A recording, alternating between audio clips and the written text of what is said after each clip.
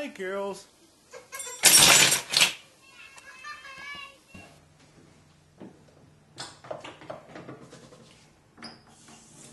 Kia ora. I'm Jake. Welcome to Tips for Dad. Now today's lesson is how to make baby a bottle. It's important you make baby's bottle correctly to ensure that baby gets the full amount of nutrition from the formula. It's like fuel for their engine. You don't want to water it down in case it ruins their tank. Let's go over what we need.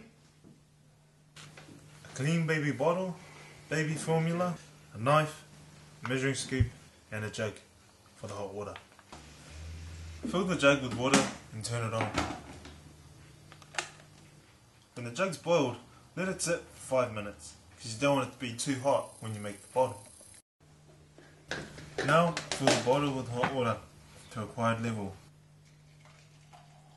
Today I'm making a bottle for a 2-week-old, which is 120 ml of water and 2 scoops of formula.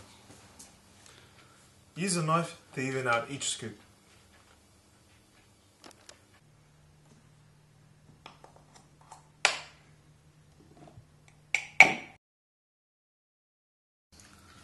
Put on the lid and shake well. To check the temperature, squirt onto your wrist. If it's too hot, put it into a cup of cold water.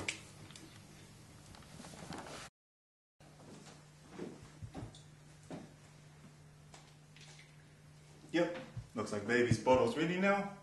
Now last tip, if you're going out, make sure you pack the water and formula separately. Bottles are best made fresh. I'm Jacob and this is Tips for Dads. He konei rā.